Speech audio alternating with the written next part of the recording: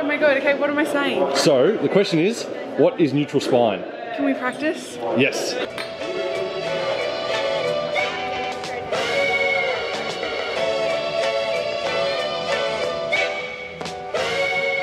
Neutral spine. What do you think? Just straight back, like flat the whole way. Straight spine. When your spine is straight. So I know what it is, but it's hard to explain it. Spine straight. When your back's straight and doesn't bend when you squat. Like when your spine is just like straight, like stacked. Straight back, no curve, No curve?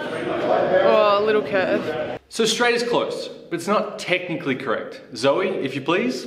So your spine has like natural curves in it to allow sort of like the weight of your body not to all be on the one place.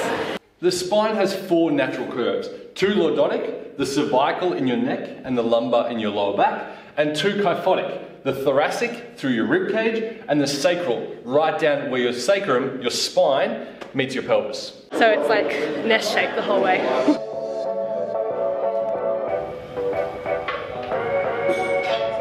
Natural curve. The way that your posture is normally. Not too far forward, not too far back, something along that line. Keep it in that kind of, yeah, is that what we're talking about? So you have like a flat spine or like a really exaggerated curve. It's like in the middle. The grey between the black and the white. It's not too curved and not too straight, it's kind of like just right.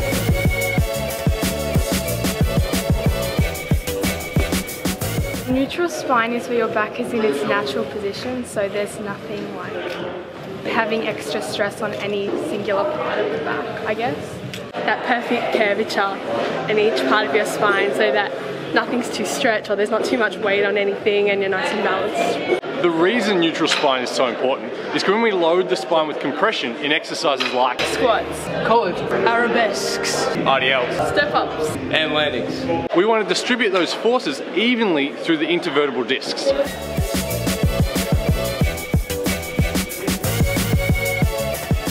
Whenever you're doing an exercise or a squat, you're keeping yourself straight and you're not moving around.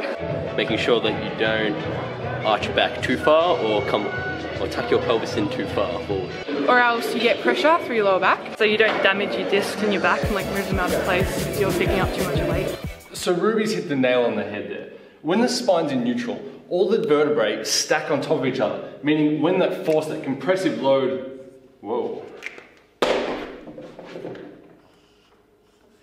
when a compressive force is added to the spine, any force that goes through those discs will distribute evenly through the entire 360 degrees of the disc. When that spine is not neutral, particularly when it's flexed, it looks something more like this.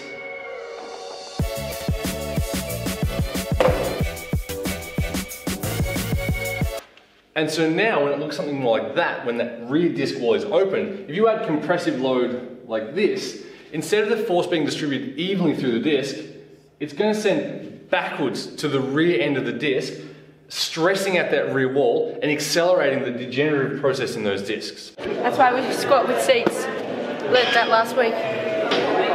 Thank you. So we've got a golden rule in this gym. Get as low as you can whilst maintaining neutral. And so we use seats to control depth on squats. And we use blocks to control the depth on our core lifting and our deadlift variations.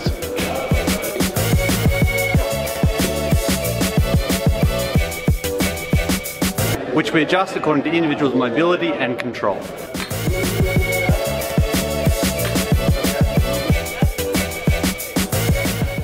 And why is it important?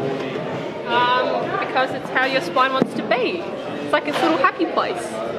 That happy place that Elle's talking about really applies to lifting and adding compression to the spine in exercises like squats, deadlifts and core lifts. They're the situations where you really want that spine to be neutral. In life and in sport, it's expected and it's normal that your spine goes through ranges of motion, whether it's flexion, rotation, extension. That's normal. It's when you add compressive or shearing force to that that you're really accelerating the wear and tear on those discs, and particularly that rear wall of the disc, forcing that nucleus of the intervertebral disc rearward, stressing out the annulus.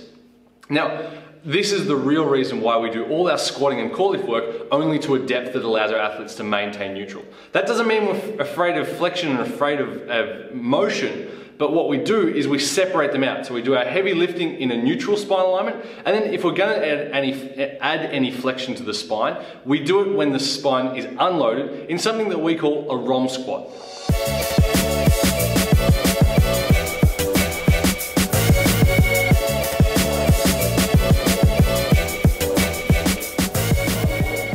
The point of the ROM squat is to get excellent range without the load. So we're chasing a good depth without any load on the spine.